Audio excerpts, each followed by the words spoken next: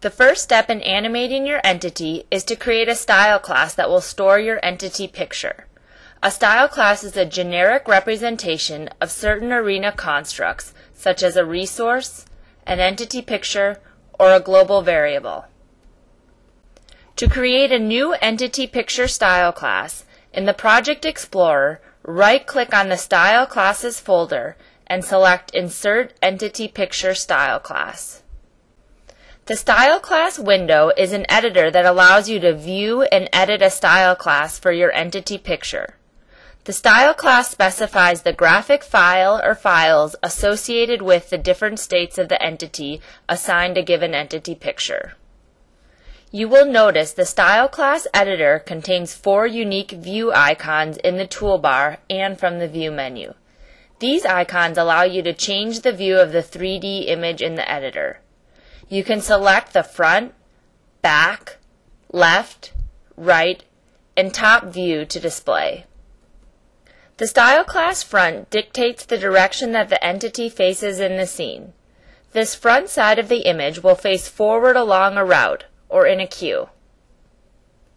The reference point also dictates where an entity will reside in the scene, along a route path, or in a queue.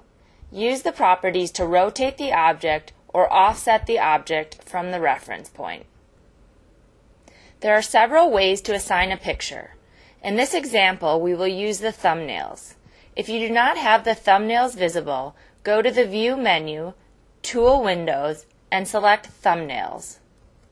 If you open the thumbnails and browse to a folder with 3D objects, you will be able to view the image before you drag and drop it to assign your entity picture.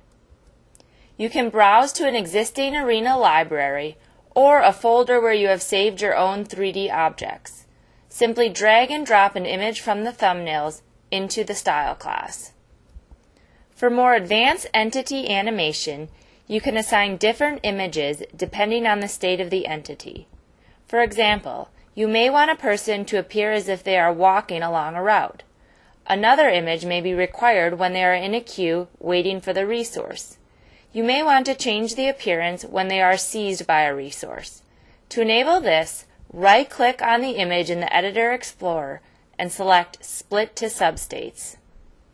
You can now choose a specific substate such as in transfer, in seize area, in storage, or in queue and assign a unique image.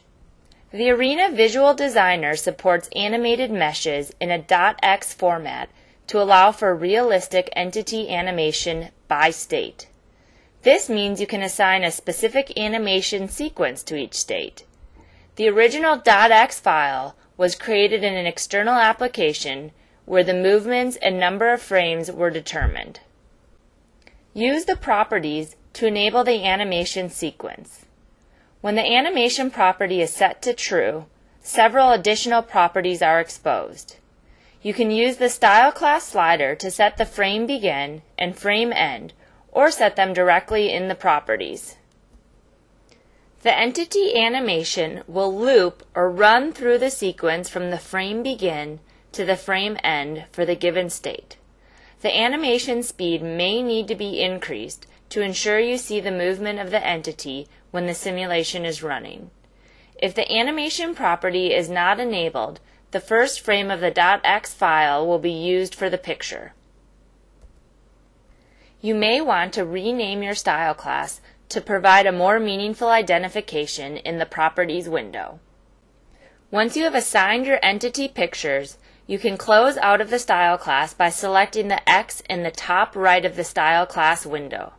You can reopen your style class at any time by navigating to the Project Explorer and Style Classes folder. After the style class is defined, we need to assign the style class to our entity picture. Entity pictures in your project will be listed in the Editor Explorer under Animated Objects and Entity Pictures. Drag and drop your entity picture into the scene. With the entity picture selected in the scene, use the properties to assign the entity picture to the style class you just created. You can also use the properties to preview your image in each state. This may be useful if you want to review the animation sequence defined for different states. You now know how to assign 3D images to your arena entities.